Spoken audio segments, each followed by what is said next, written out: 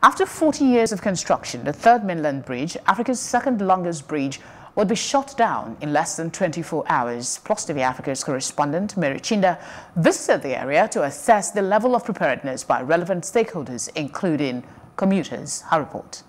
It is the 11.8-kilometer bridge in the heart of Africa's commercial city, Lagos.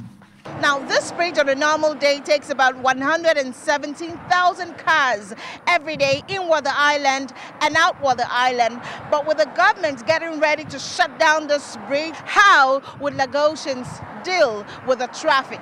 The Federal Controller of Works in Lagos State says a lot has been put in place to contain the attendant traffic. That right side lane, that's the outward island. That's why we're closing partially for the first 3 months. So traffic coming to the island from Oworonsoko end, we use their normal route to go into island. At the close of work, they will still use the same route to go back to the mainland. Thirdmainland Bridge was constructed over 40 years ago. And we have not changed some of the components that we want to change now. The section that we changed before, where we did the periodic maintenance in 2012, is not where we want to carry out the maintenance of the expansion joint and the bearing. For people that probably wants to use Thirdmainland before, they can take Ikorodu Road through Western Avenue and come to Igamu, then follow it to Ido, Oyinbo, and still link up with Bonny Camp, then enter the island. Omotoyosi is a commercial bus driver who uses the Thirdmainland Bridge. He is one of the almost 120,000 drivers daily who would be affected by the closure of this bridge. It's a very long period of time. It's very long.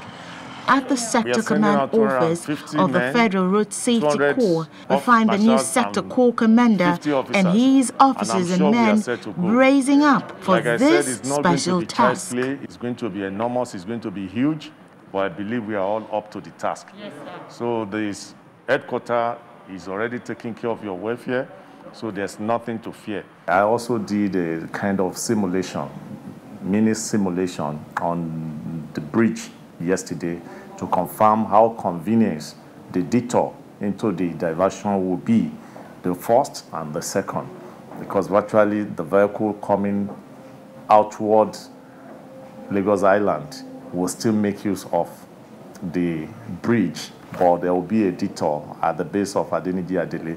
Meanwhile, the Thirdmainland Bridge doesn't seem to be the only bridge that is being partially shut down. The adjoining Marine Beach Bridge, Apapa, is also being cordoned off for major repairs after 40 years of use. This small place they have been doing here, we have taken them almost 2 or 3 months, just a very small portion of area.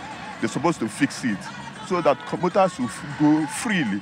According to Engineer Bukwola, though this would be a tough one for commuters using the bridge, the decision was absolutely necessary for safety of road users in Lagos. The contract for this project was awarded last year in October, and immediately the contractor moved to site and they started doing the cleaning of the surroundings so that the platform that we have seen now will be able to move in and jack up the deck. Now, people have been saying the contractor moved to site, they have not been working.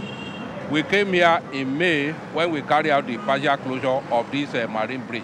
And since then, the contractor has never moved out of sight. One thing that is certain is that commuting from the mainland to the island is going to be a tough one for Lagosians within the next few months. From the Marine Bridge in Lagos, Nigeria, Mary Chinda reporting for Plus TV Africa.